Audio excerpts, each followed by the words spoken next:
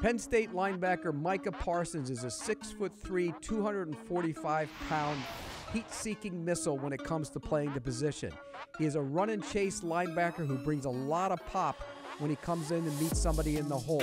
The concerns for him are instincts. Does he have enough of the instincts to become a tackling machine?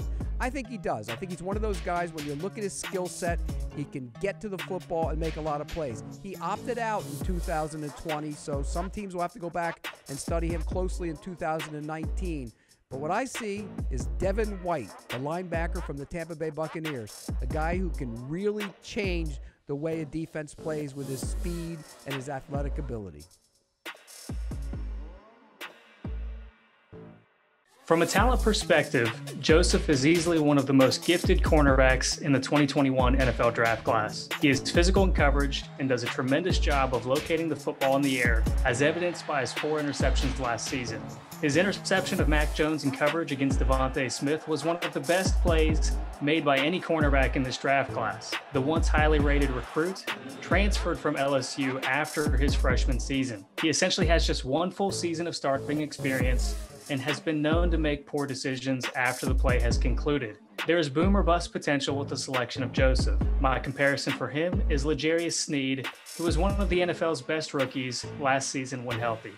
Owa Odighizuwa out of UCLA played in the Senior Bowl this year, had a really good week of work. It reminds me a lot of Kevin Strong, who played at Rutgers and now plays for the Detroit Lions. I look at Odighizuwa and he gets really good bursts off the football as a shade technique in UCLA's defense. Really causes the amount of double teams that he gets because of it. And combined with his power, he can really collapse a pocket. Now he has to be able to work his hands better, both at the snap and once he's engaged with a blocker. And that would help him potentially increase his pass rushing abilities as a pro.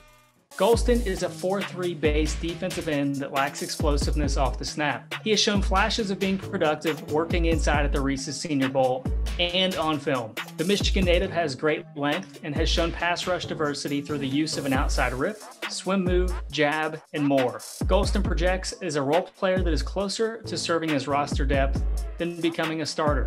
He needs to get stronger and become more of an enforcer at the next level. It will be difficult to rely upon him until he becomes more consistent at setting the edge.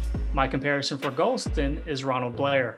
Jabril Cox was a monster. This is a guy, a large frame star for the Tigers. His ability to diagnose and attack makes him a very impressive run stuffer. His burst and straight line speed is one of the best in this class. It did seem that at times he was too focused maybe to make a name on himself. You want to be aggressive?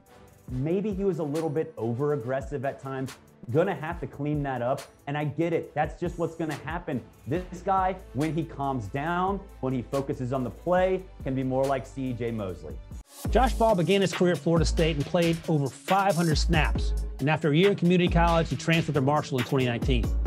Ball certainly looks the part, though. He is enormous, has long arms, and moves well for his size. Unfortunately, his development stagnated in recent seasons, and he looks a lot like the player we saw early in his career in Tallahassee. He also needs to get stronger, even against lower-level FBS competition. Ball wasn't nearly as dominant as you would like to see. That said, he only allowed 1 sack over 2 seasons and nearly 1,000 snaps. Ultimately, his NFL future will depend on how teams view his 2018 off-field issue and whether they think he has the ability to not only gain functional strength, but rework his technique, which was sloppy at times, in part because he was so much better than the competition he was facing. Israel Mukuamu was one of the stars of South Carolina's secondary. The dude is a flat-out ball hawk. He found ways to get the football. He kind of flew under the radar. Not a lot of people saw him a lot, but his 3 picks in the upset win over Georgia in 2019 were what really announced his presence with authority. He has great vision, great quickness, which allows him to bait quarterbacks into making ill-advised throw. He's a little bit on the tall side, so for a cornerback, maybe not the best attribute. Scouts are going to pick at that, but we saw Richard Sherman. He was all right as a tall cornerback. I think that's exactly what we're seeing here. So the next Richard Sherman coming out of Columbia. Want a sports network that delivers everything that matters about the game? The highlights, the picks, the instant analysis. No yelling, no fake debates, no politics. Hit the subscribe button and never miss a moment.